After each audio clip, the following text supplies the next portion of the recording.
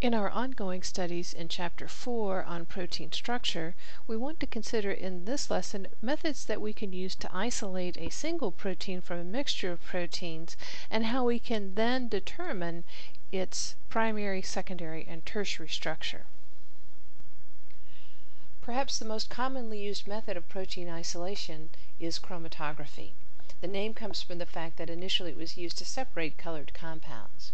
In chromatography, we have a stationary phase and a mobile phase, and in this case we're looking at the example of column chromatography, in which our column is packed with a matrix of porous beads, and they're retained in the column by the presence of this centered disc, pictured at this line at the bottom of our column here.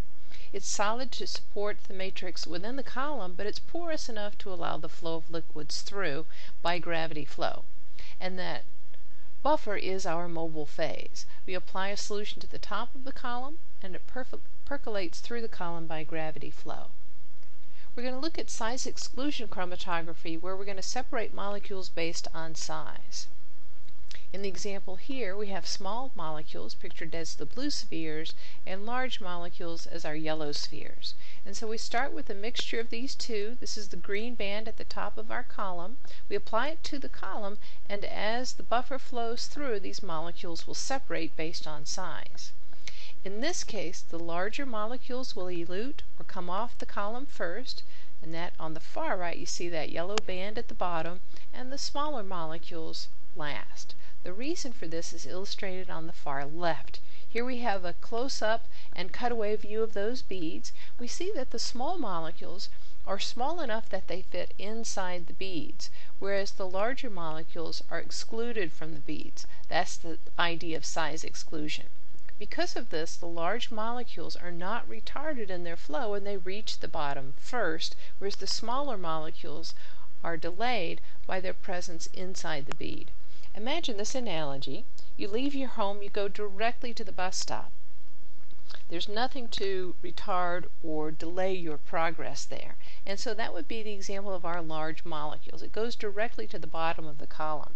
However, imagine instead you leave your home, and instead of going directly to the bus stop, you go inside and outside of all of the buildings. You'll get there at a delayed rate, and so that's why the small molecules come off last, because they spend some time inside the bead, and that delays their progress through the column. So again, in size exclusion chromatography, the larger molecules elute or come off the column first. Another type of column chromatography that we'll look at in class is ion exchange. For now, let's consider that we've isolated our protein and we want to determine its mass and also the relative purity of the sample that we've produced. So we'll use a technique referred to as SDS-PAGE, which stands for sodium dodecyl sulfate polyacrylamide gel electrophoresis. Let's take that name apart a little bit. The STS is the sodium dodecyl sulfate. That's pictured at the top of our screen here. It's an ionic detergent that coats the protein. It coats it with a negative charge. Because of this, it denatures or unfolds the protein, so every protein has a linear shape, and so we've equalized the charge to mass ratio. We're going to take our solution of protein that has been coated with SDS, and we're going to apply it to a gel matrix. This gel is composed of polyacrylamide, which is a mixture of acrylamide, that's the bottom left, and bisacrylamide on the right, and so it forms this porous matrix, similar to the size exclusion matrix we saw in the previous slide. In this case, however, the matrix, the pore size, is much larger. Remember, our proteins are coated with negative charge, and so when we apply a current, it will move towards that positive electrode. That's the electrophoresis part of our name. In this case, however, the mobility is inversely proportional to size. That is, the larger molecules move slower, and that's because the pore size does not restrict movement. Instead, it's a function of the frictional coefficient. So the larger the molecule, the greater the friction, and the more slowly it moves. So here we have an illustration of a stained gel. We stain it with a blue dye so that we can visualize those proteins. And we see our larger molecules are the slower and the smaller ones are the faster ones. In the far left, we have a series of molecular weight markers, and that allows us to determine the size of our protein, reasoning that if our band a protein here migrates the same distance as that molecular weight, that must be the size of the protein. So we can determine the size in this way. We can also see the relative purity. Look at lanes 2 and 3. We almost have no other protein available or present, just the one protein band. However, in lanes 4 through 7, there's a mixture of proteins. The bands that stain more darkly are those that contain more protein. So in this method, we can determine how pure is our sample and get a relative idea of the size. Once we've isolated our protein, now we want to determine that primary sequence. One of the common methods that's used is referred to Edman sequencing.